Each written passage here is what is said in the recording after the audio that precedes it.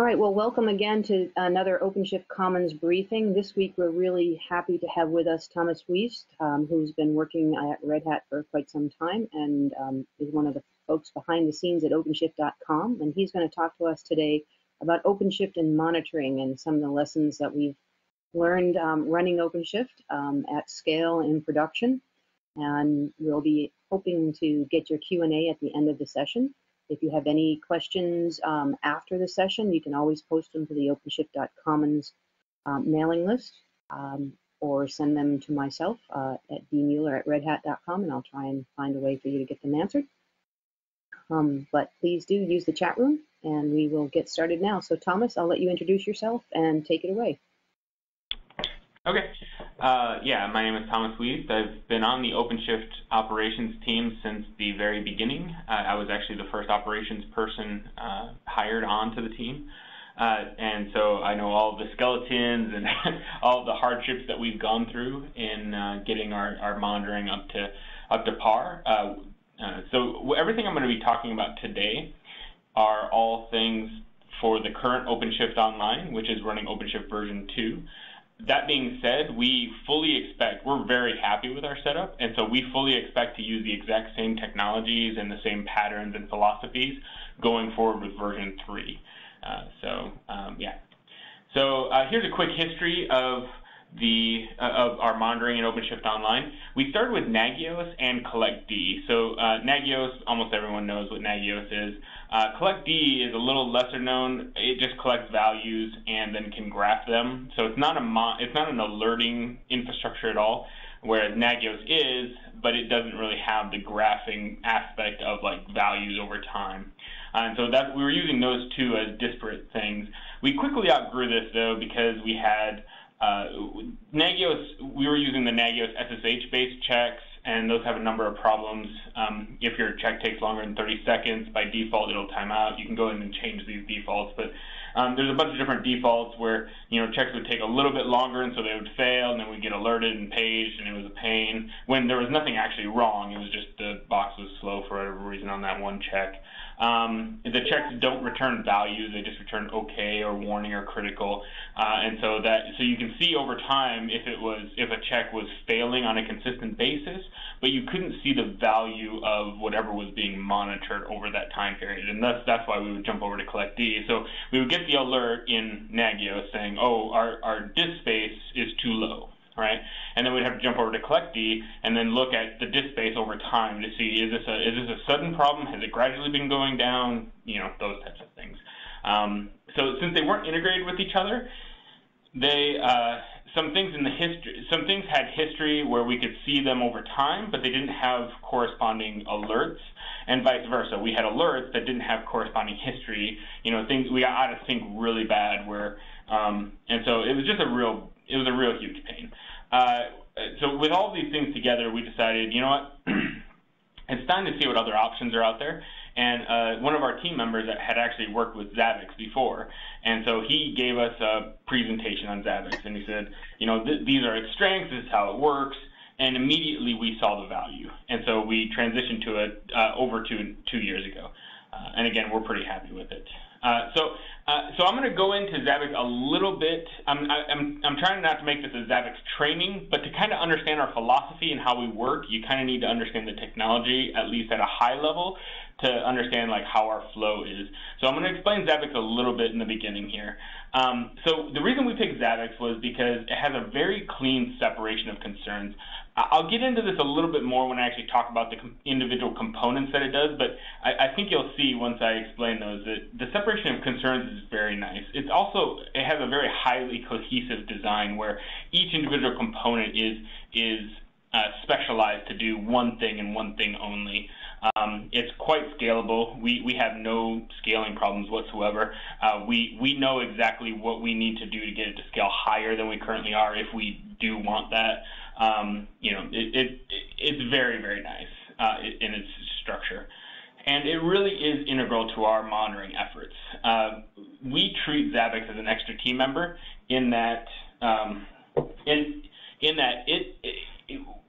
Zabbix handles a lot of things for us that we don't want a human to actually handle. And so we treat it just like another team member, and it's one of the harder working team members. Now, note, the Zabbix web UI is not great. So Zabbix the product and Zabbix the monitoring, it does everything we want. It does it very scalably, very stably. We're very happy with Zabbix the product. The web UI that Zabbix presents, not great. So if you evaluate it, just know that the web UI is not great, but overall it's an excellent product. So so don't let the web UI deter you from actually using Zabbix. Like, you'll get used to the web UI. It hurts at first, but you'll get used to it and whatnot. Okay. I'm going to go through some of the high-level Zabbix concepts. So the first thing to know about Zabbix is it has a thing called items, and these are this is just a bucket where you throw values. So in the disk space usage, for instance, one of the things we monitor is the percent free. So there's an item, and you just take the percent free of a disk and shove that value into an item, and that's all the item does. He just stores a value, and you update the item, and he stores those values, and he keeps them historically. The values that you can pass in can be strings, integers, floats, any of those, the basic types. We try to only use integers because they are extremely space efficient. You can map them to enums in Zabbix, so even though they're integers, you don't have to know that a 1 means this condition. You can actually, in Zabbix, you can say a 1 is this string, and then when you see it in the web UI, it'll actually present you with that string. So you don't have to memorize all these values, which is really nice. And it makes it really easy to add triggers. Basically, for us, the vast majority of the time, 0 is the success case, and greater than 0 is the failure case. And so what we can do is, when we're actually writing things that populate items, we can just count up the number of errors. And if there were 0 errors, then we're good. If there weren't, then then we shove in the number of errors or whatever. Items contain a retention policy. So by default, I believe it is, at least our defaults, we may have changed these, but our defaults for items, we keep every single value reported for 1 week. So if you report every 5 minutes, it'll keep every single one of those for an entire week. And then after that week, it just keeps trending data. So you can go back and see the over an hour, what was the value roughly. So that's what we do, and we keep that trending data for 1 year, and then it falls off. These are all tunable and all changeable. You can do them however you'd like. One thing that we use quite often is we like to have. So one thing that that Zabbix allows is you can populate an item from a host that's from one host to another. Like, so basically, if I am running on a broker and I know something about a node in OpenShift, I can shove in values for that node. And I'll talk about that a little bit more when we get to some of the things that we monitor specifically for OpenShift. But that's kind of the idea, is I can shove in values that are for a different host. It doesn't sound like it's all that impressive, but it makes your monitoring really, really nice, because no matter what host detects the problem, you can shove the value in and then have it corrected automatically. So, and then every item can be graphed independently. So in Nagios, like I was saying, the Nagios just says, the checks just say, is it currently failing or not? You don't actually get to see what was my disk usage over time. What was my percent free? And so the basic building block of monitoring in Zabbix is an item. So you cannot monitor anything in Zabbix without it being an item, which means that since every single item can be graphed, every single thing you monitor you can see over time. And again, I want to stress this because it is so important when the crap hits the fan. Like, what do? You go in, you look at the value of the items that are alerting, and you say, is this a short-term thing? Like, this just happen, or have we gradually been going towards this? Or so in a disaster scenario, this is very, very important. So okay, so that's items. Here's an example of an item. This is from our staging environment. So here you can see we have the disk free on /var, and it's a percentage. So the percentage free on /var, you can see this one has 76%. This is the last time the item was updated. So we have 76% free, and then this change is from the last time it was reported until now. What was the difference? So there was no difference. So it reported 76.36 the last time also. So that means that it's not really going down very much. And then you can see what the, you can click on the graph. So I highlighted the graph because this is what you see when you click on graph. And so this is that instance in our staging environment for the free disk. And you can see up here it says 7 days. So I've taken the graph, and I'm looking at the graph in 7 days, and I can actually, this isn't live, of course, but I can actually grab here and drag and just get this portion of the graph. If I just want to see what happened right here, I can do that.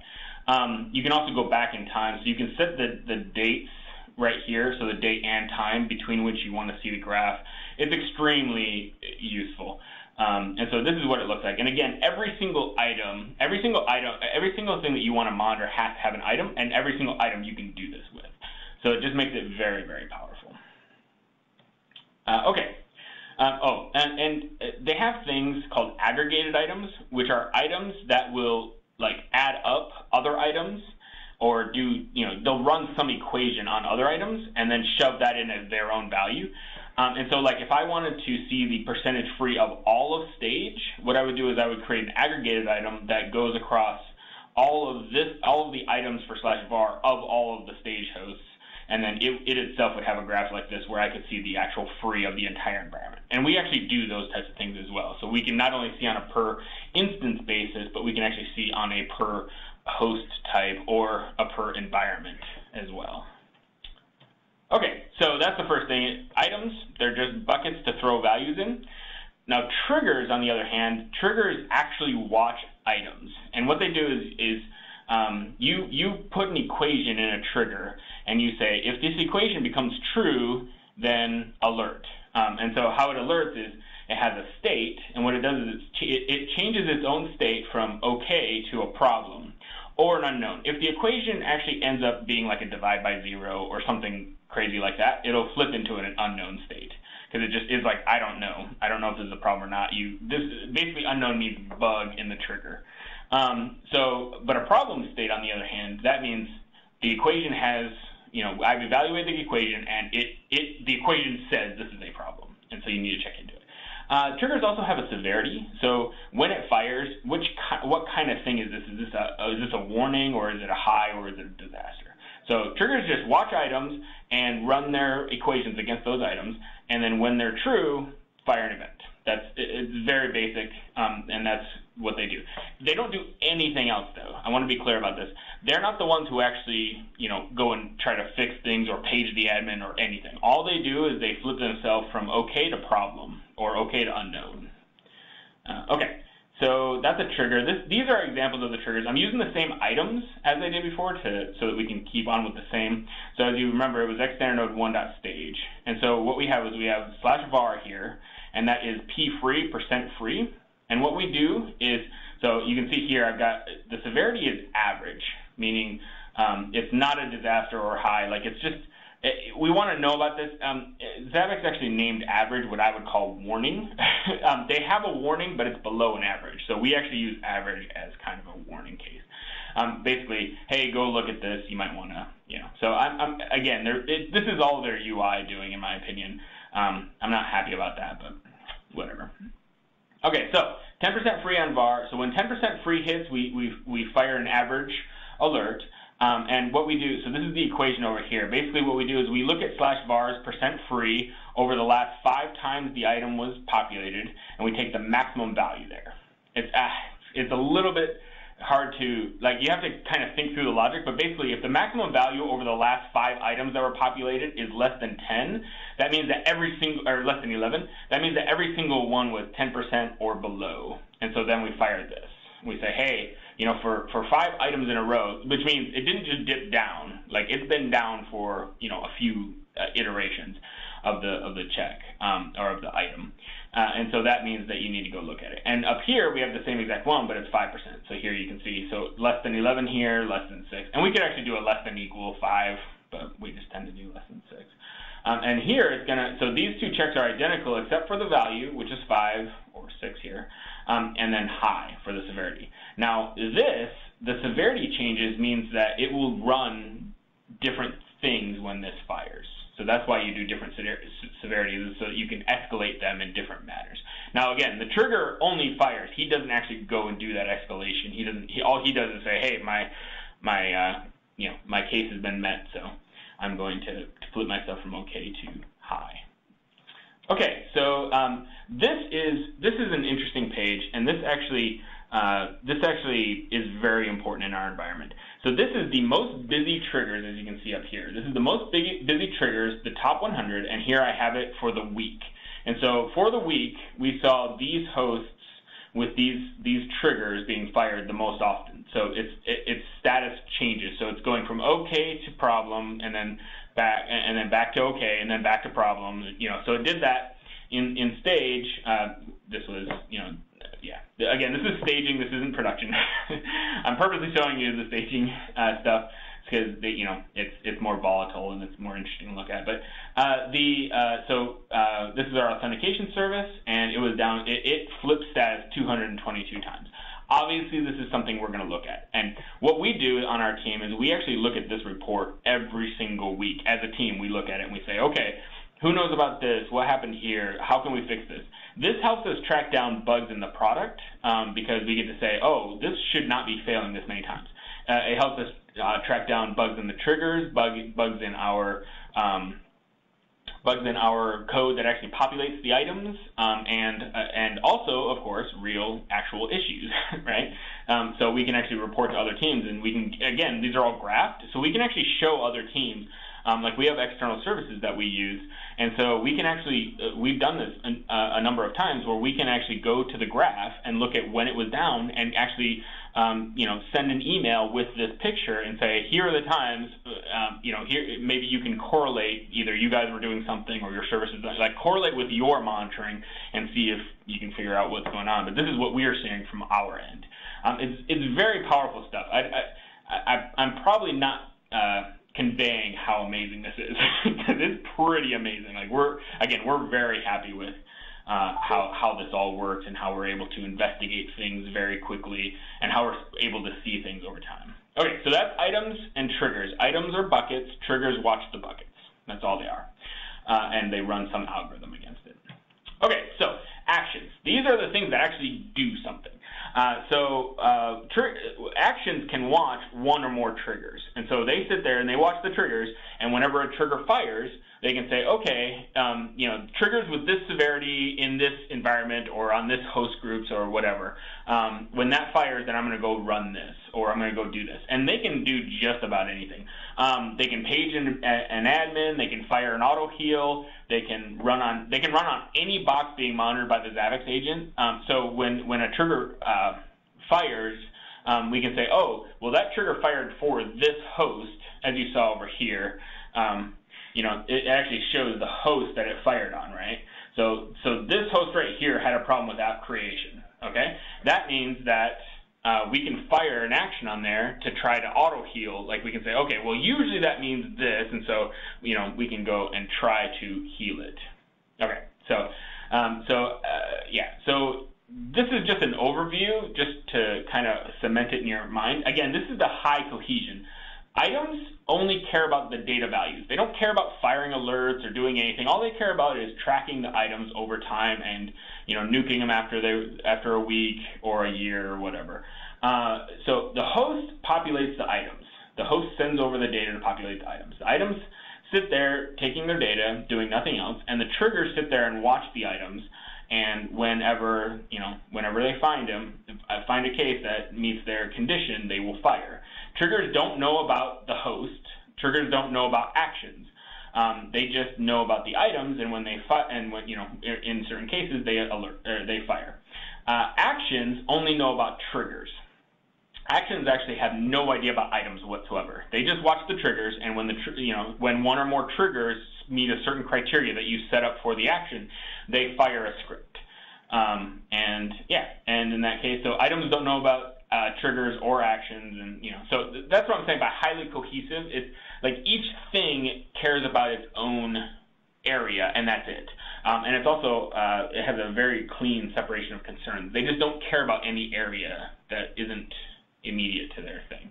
Now remember, triggers can watch one or more items. So you can actually make these triggers extremely complex. Like you can have them fire and say, okay, fire when, for instance, we can have an SSH check fire. Like if SSH is failing, we can put that in an item, and then we can have a trigger watch that item, and we can say, okay, fire saying that you can't SSH to this box or whatever, but only when this other item, which is a ping, is saying that it's up. So basically, you can find cases where the box is pingable but not SSHable. If it's not pingable, then it's probably not SSHable, and so you don't need to fire the SSH trigger, right?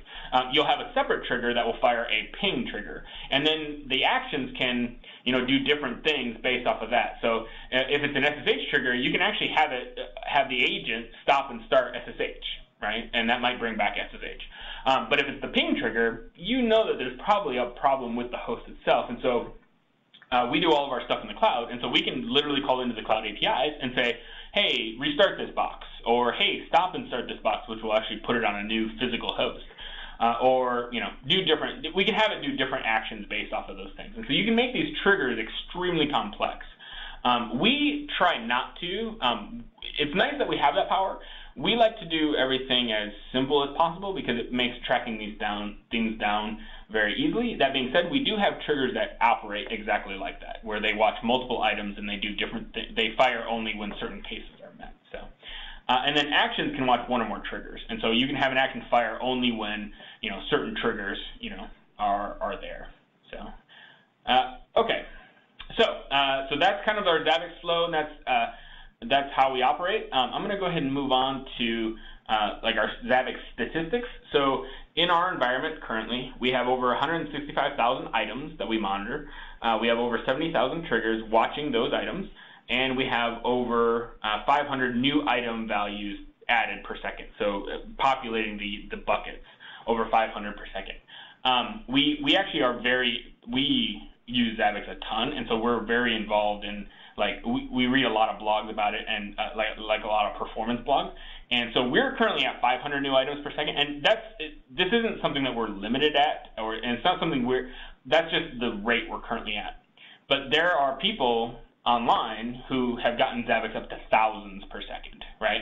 And so we know that we have plenty of headroom there. And we're not even fully optimized. Like, we actually know about certain things that we can do to optimize our flow even further. We just haven't done them because we haven't needed to, and there are, as with anything in computers, there's always bigger fish to fry. So, okay, so that's kind of Zabbix in general, like the high level of Zabbix.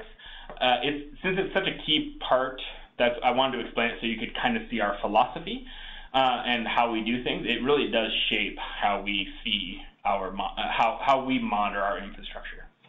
So our philosophy in general. So as operations people, we are expected to be developers. We subscribe heavily to the DevOps mentality, not just because of PaaS, right? Obviously, we're pushing a DevOps product and we're hosting a DevOps product, but we just believe in the philosophy. We think it's great. So every single operations person on our team is expected to code. And specifically in the monitoring realm, we code things to gather the data items, right? And so we gather the data items, we populate the items with that data, we code the triggers. Triggers are algorithms.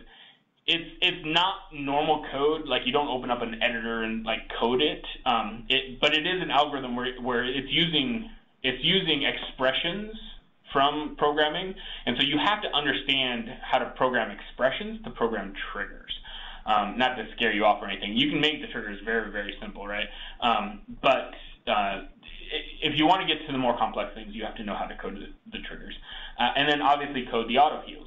So the auto heals, Zabbix just fires a script, right? He just goes and runs something. And so you under certain conditions, you are expected to write that something. They don't actually ship that something. So if you want something to auto heal, to actually go and attempt healing, then you actually go and write that. So we write that.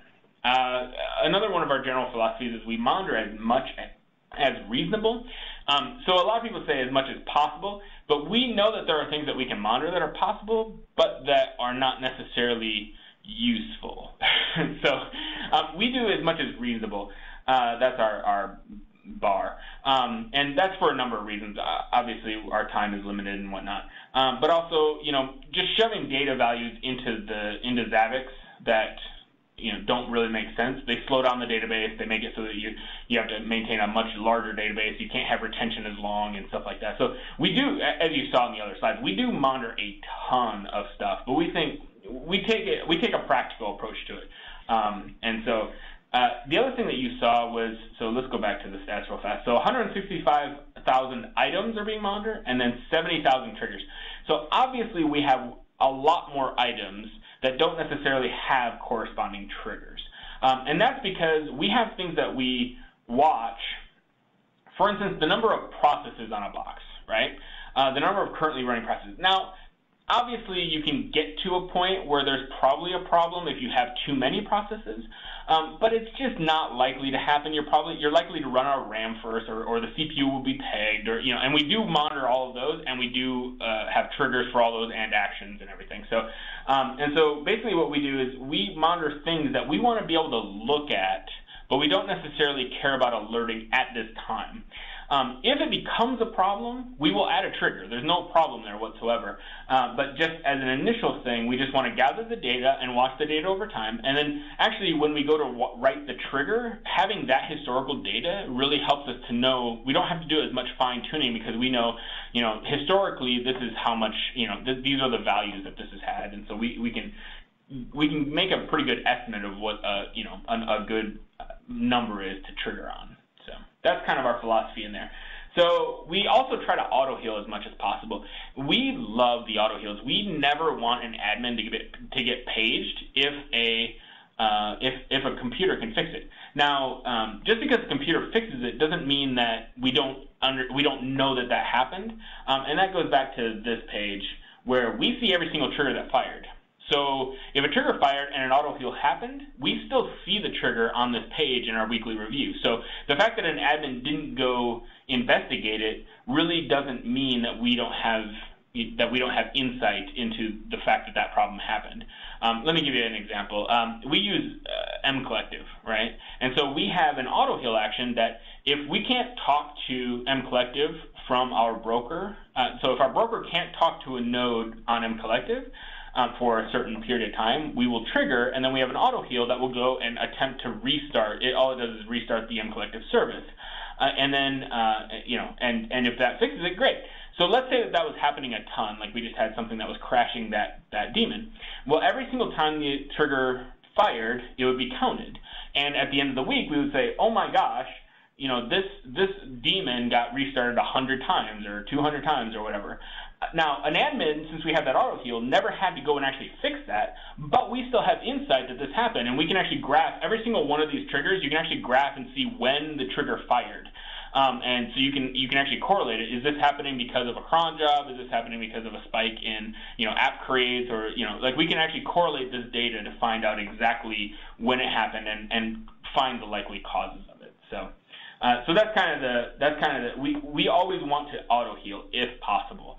And you would not believe how many things that you can auto heal with simple, very, very simple things like daemon restarts or killing off a process or sending a signal to a process or doing just general things like it's really interesting how like a lot of our auto heals are pretty simple. They're not as complex as you would think. So the whole system is kind of complex, and it's really interesting where you populate an item, the trigger fires, action runs, and then your script, your heal actually happens. But the heal itself is not all that complex.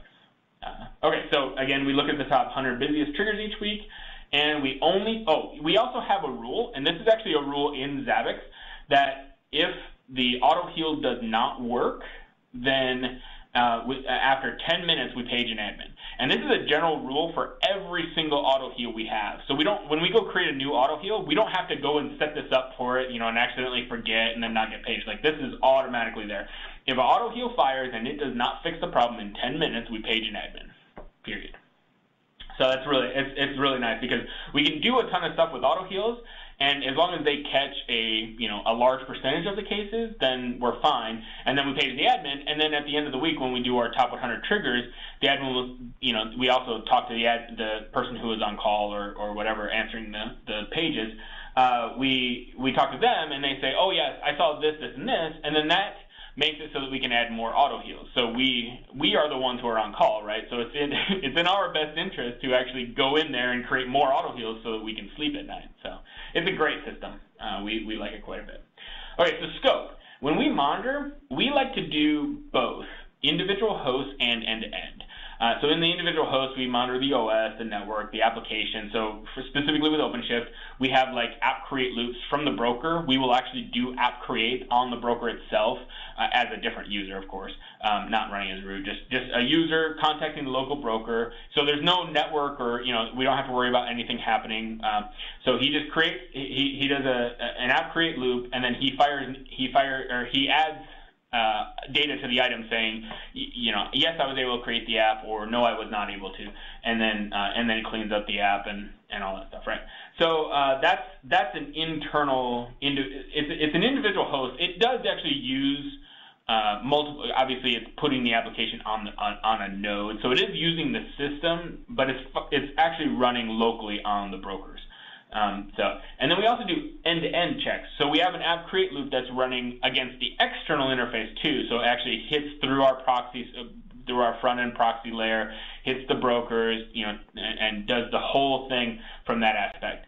So an example of this would be if we take down half the brokers for maintenance or whatever, we will take them out of the load balancer rotation so that they're no longer taking traffic, right? And then we'll shut down the daemon and do whatever we need to do. When we shut down the daemon, the app create loop starts failing, right? On the individual hosts. On the end-to-end host, it never sees a failure whatsoever because we've taken them out of rotation. And so that's why we like to do both. If the end-to-end is failing, and if it's failing sporadically, or if we can infer things by how we see what's going on with the end-to-end checks and also the individual host checks. If it's failing sporadically on the end-to-end check, we can usually see that same sporadic failure on the individual host, and so we can say, oh, well, clearly it's this one because it's sporadically failing on the individual host, and then it's what's causing the end-to-end to fail as well. So, okay, so we also do web checks, end-to-end web checks. So we'll do a light one, just hit a page and make sure it comes up and has, some regular expression, like we put in a regular expression to say, oh, make sure it has these words or whatever. And then we also do ones that are a little heavier, so where they will actually hit the database to make sure that the web can talk to the database and whatnot. So those are obviously we have more, but this is kind of just a broad outline of our individual host checks and also our end-to-end checks. Okay, so the hosts themselves, here's our philosophy on those. Hosts of the same type should be as similar as possible. So brokers should all be identical to other brokers. Nodes should be identical to other nodes, Mongos identical to other Mongos.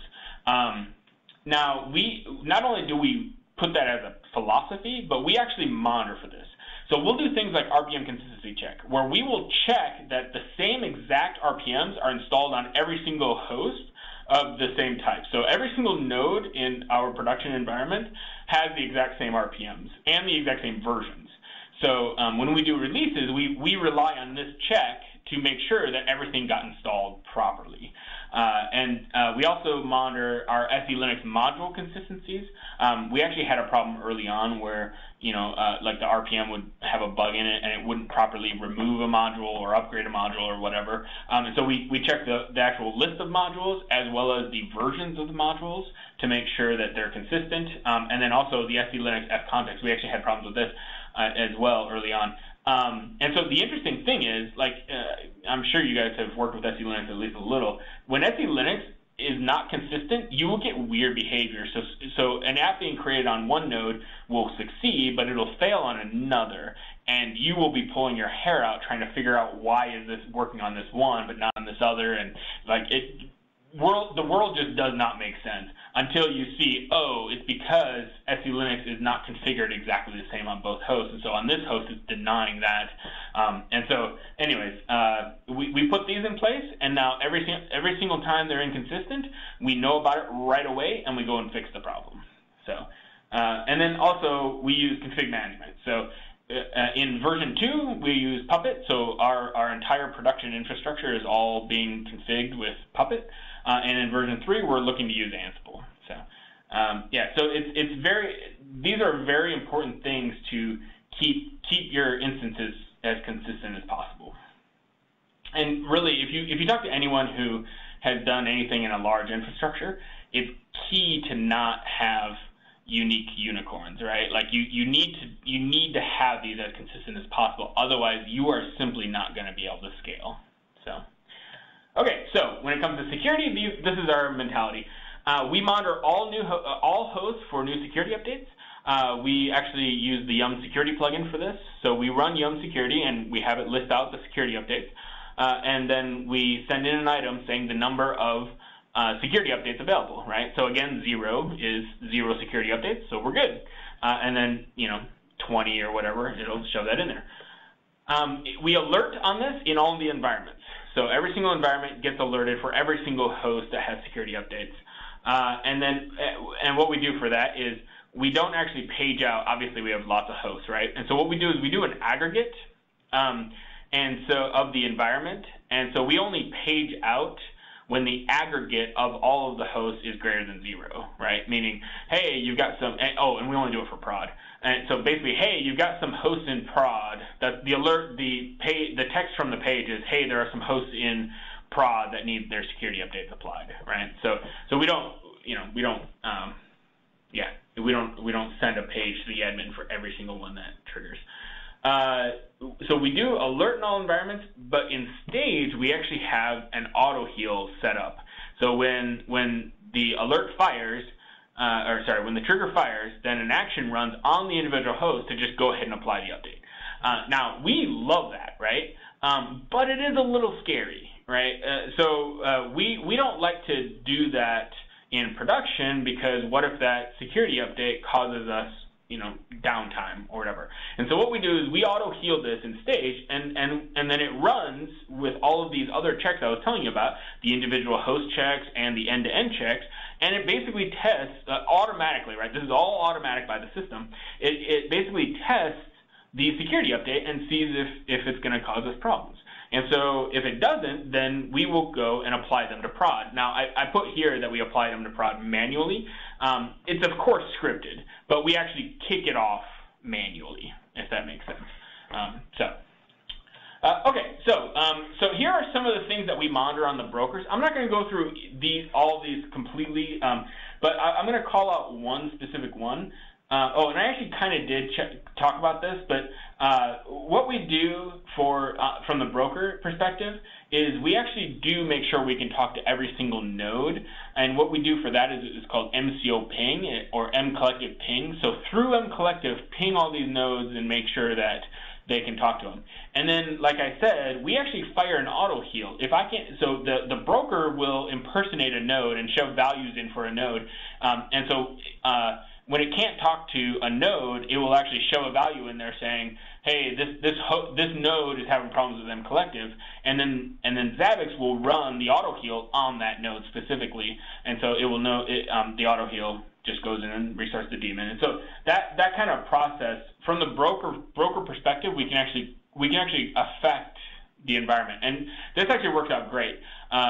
Because mcollective sometimes has these types of issues where if you change like the firewall or whatever, mcollective won't reconnect up to ActiveMQ properly or whatever. And so we can, in that fashion, we can actually fix it and then see at the end of the week how many times did this type of thing happen. So we do.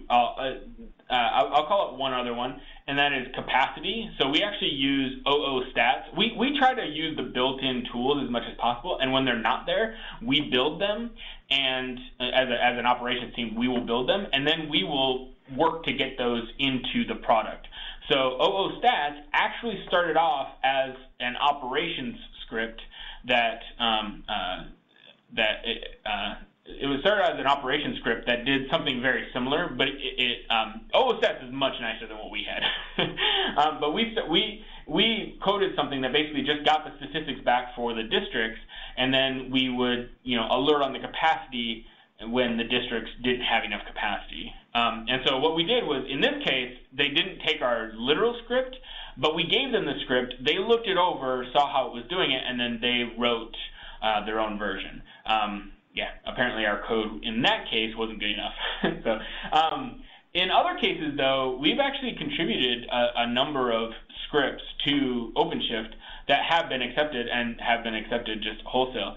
So with minor cleanups. So there's one that's actually going in relatively soon called Gear Top, and basically it's top, but specifically with gears. So if you've ever looked at top on a node, you'll know that it doesn't segregate the processes into the different gears, and so you'll just see the processes all as one thing. Well, if you want to see what gear, so the question is, what gear is using the most CPU, right? You can find that out with Gear Top, because it does it on a gear-by-gear basis. Or what gear is using the most memory?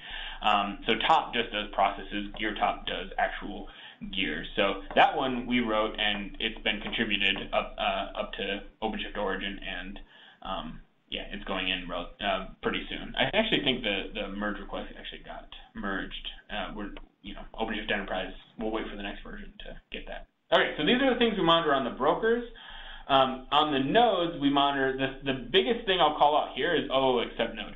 So we have these OO dash accept dash and then something. So you saw over here we had OO accept broker.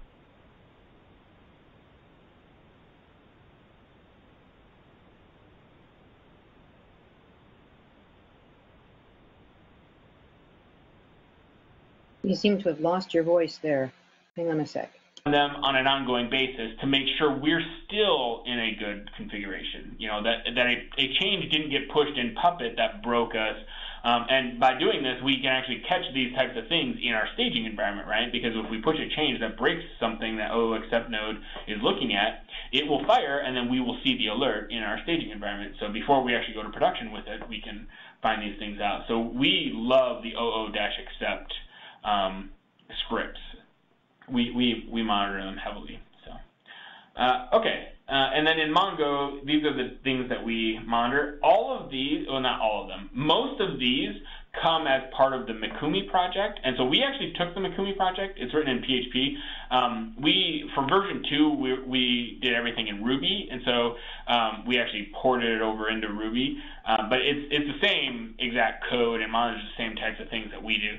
And so, yeah, it's great stuff. I highly recommend if you're going to monitor OpenShift to look at the Mikumi project. It gathers the stats and populates the items really well.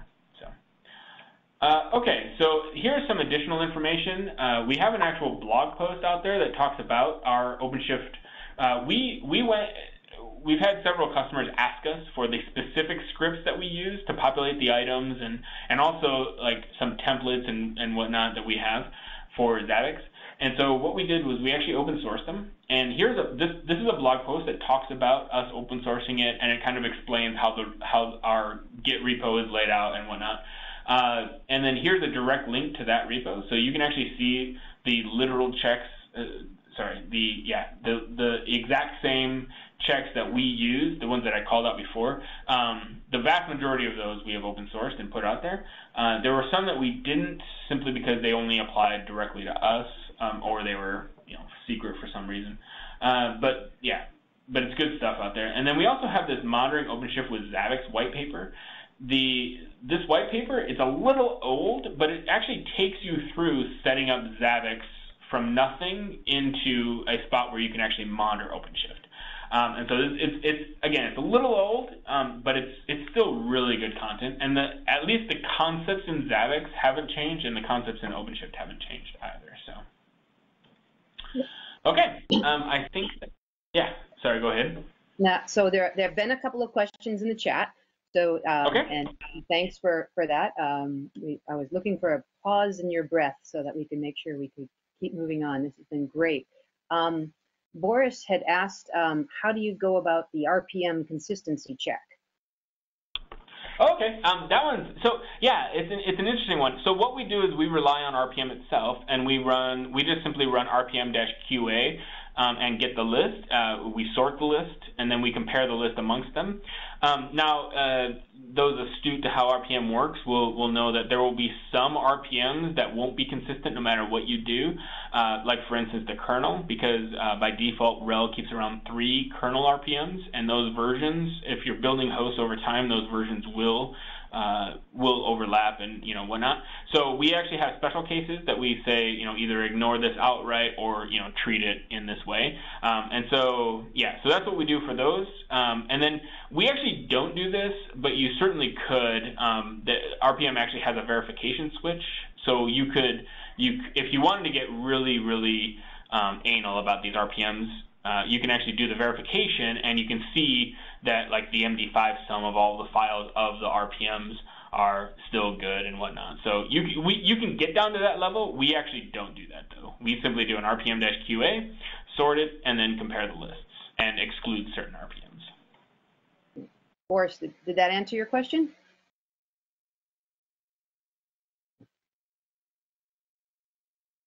He's still got himself on mute. Yes, ma'am, he says. All right, and then the next question we had was from Judd, and I think you might have mentioned this earlier. He's asking, is all of this on AWS, or do you also have gears? If so, how is that monitored? And Judd is also asking if you're using PagerDuty.com. Okay, I'll take the easiest one. We are not using PagerDuty. We use the Zabbix built-in facilities for doing the actions and the escalations.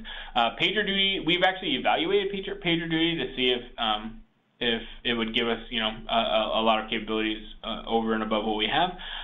We have not gotten to that point yet, although we're not against it. What Zabbix provides is good enough for now.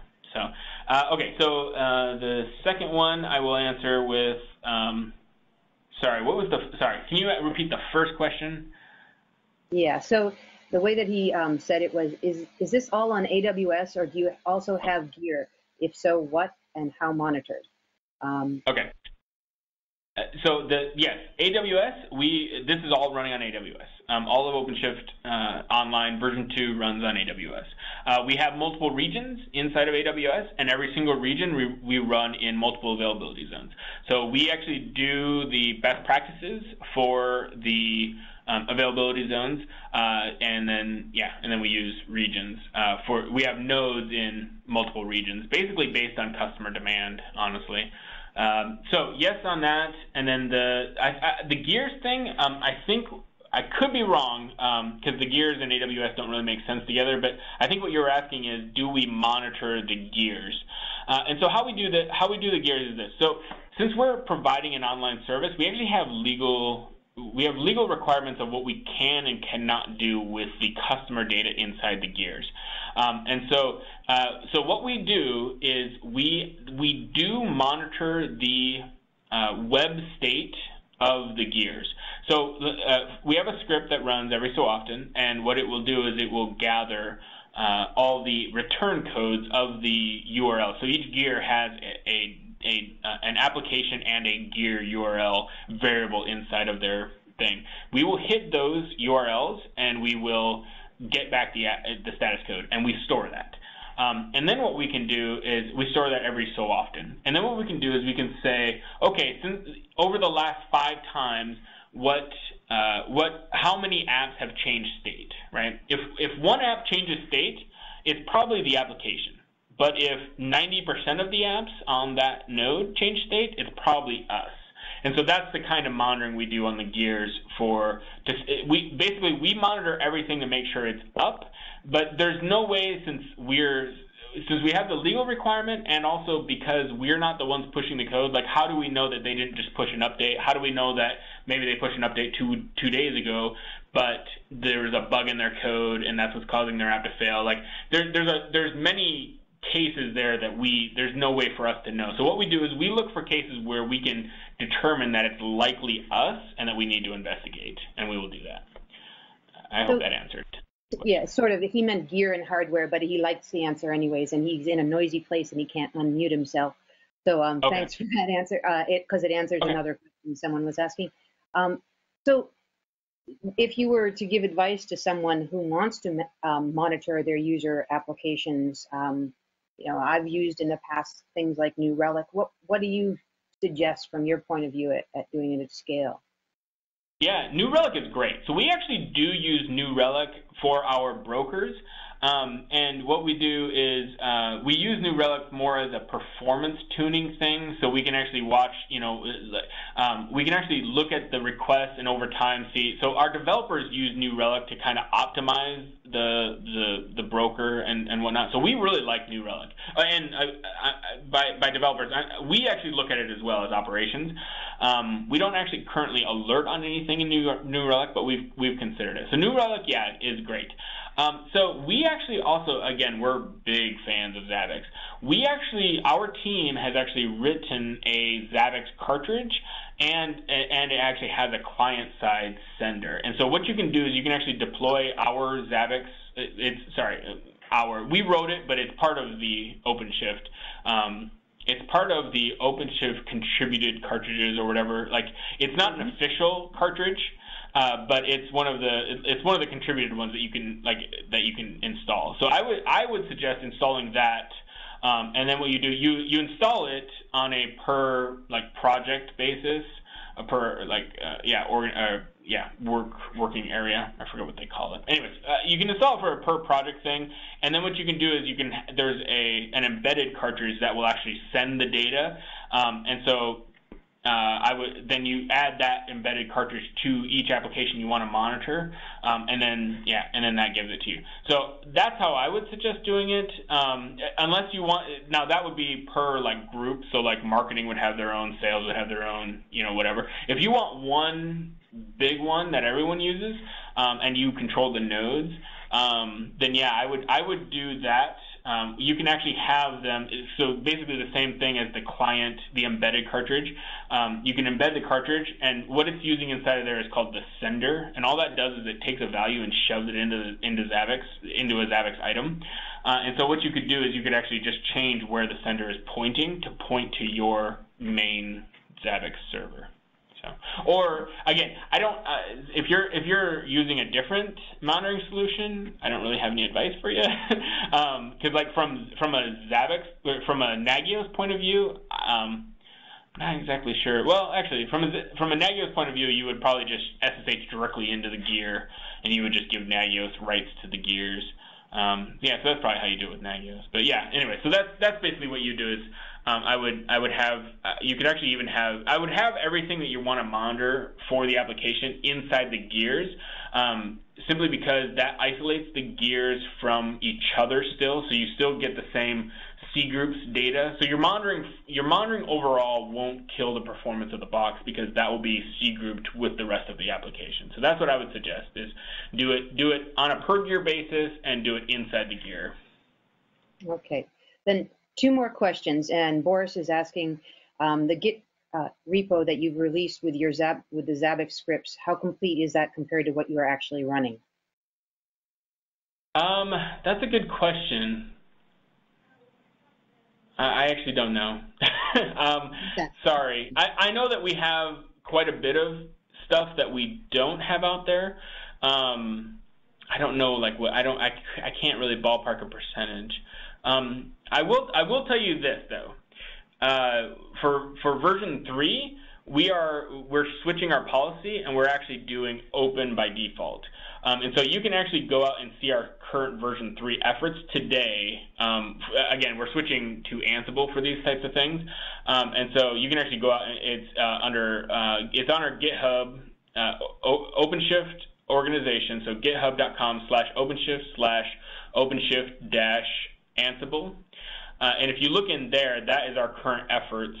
So basically, everything we do as an operations team that isn't secret, like our credentials and stuff, we are going to shove into that repository. So all of our monitoring checks will all be there. And all of our launching scripts for launching instances and everything that we're doing is going to be open by default. So I don't know what the percentage is today, but I can tell you for version 3, it's going to be above 90%, I would say.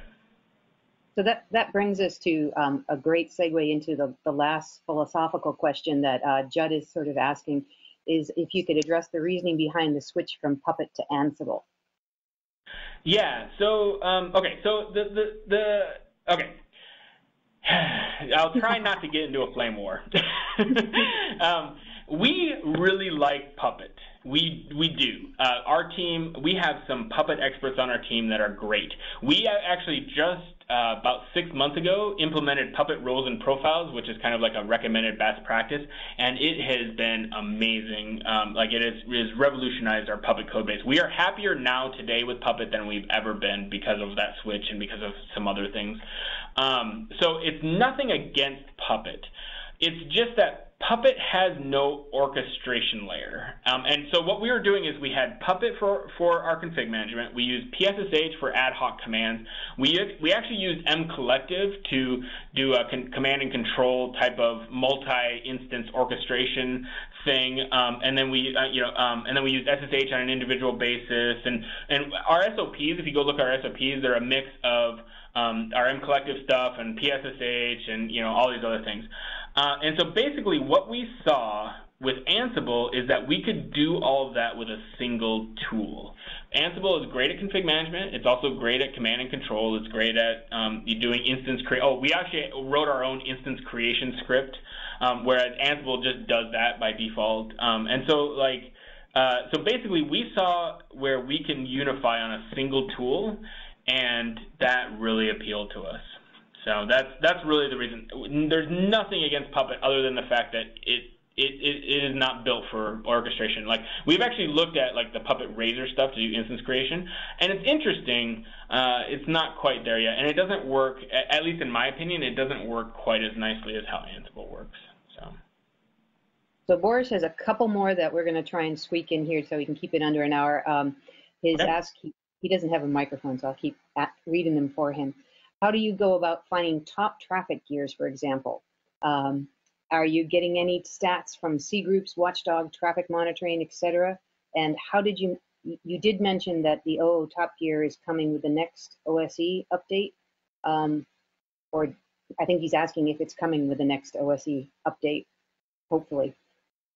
I am 90% sure it is. I'm 90% sure.